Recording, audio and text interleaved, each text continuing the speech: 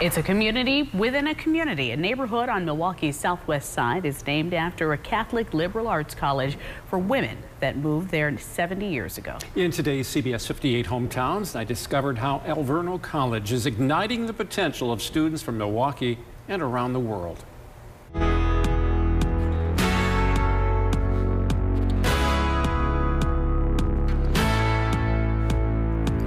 More than 4,300 colleges in the United States. Giselle, you chose Alverno. Why?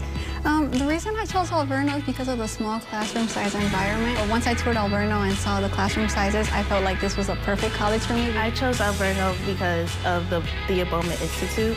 It builds community. I have sisters that will help me with anything I have any problems with, and it brings me such joy to be here. You know what else I learned? Students are drawn to Alverno's real-world ready education. That includes opportunities for hands-on learning, such as those found in this unique classroom, a living laboratory. One of the most unique things about this classroom is that it is for the entire Alverno community, as well as Milwaukee community. I'm Dr. Rebecca Quingler. I'm an assistant professor of biology here at Alverno College, and we are currently in Alverno's new greenhouse. Having a hands-on experience like this just gives them one more opportunity to find out what they're truly passionate about. The greenhouse provides a wide variety of STEM opportunities. We do water chemistry analysis every single day in both the fish system and the plant system. We're looking at nutrition. We're looking at the health of the plants. We grow a lot of different foods, and then we provide them to the food bank on campus. My name is Elena Burke. I'm the Director for Student Engagement and Leadership, and right now we are in the food pantry for students at Alverno College. It is something that is meant to help students with basic grocery needs and personal care items that they might need. We just are always needing support from our community to help us support our students and the families that they have, just through making sure that everyone's eating and that everyone is doing well and everyone feels well so that they can actually study and work and do all the things that they need to do. More than 50 undergrads will be wearing this blue and green cord during next month's winter commencement. Coming up on Thursday, what it symbolizes and why it brings great pride to students, their families, and this college. Take a walk through campus and you'll notice just how diverse the student body here at Alverno College is. Joining me now is Danielle Joya. She is the Director of Student Success here.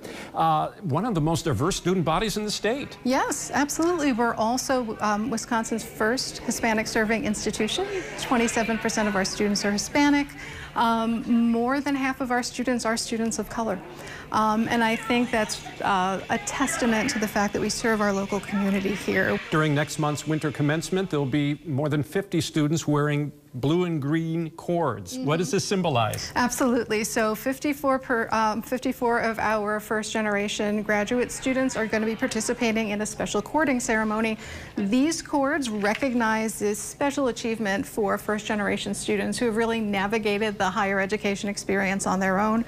These are custom colors. The blue represents being first, and the green represents growth and new beginnings, which encapsulates their important journey. I think we're at 66% of first-generation students comprise our undergraduate body. They're the heart of Alverno. This is a golden anniversary year for Alverno and a groundbreaking curriculum.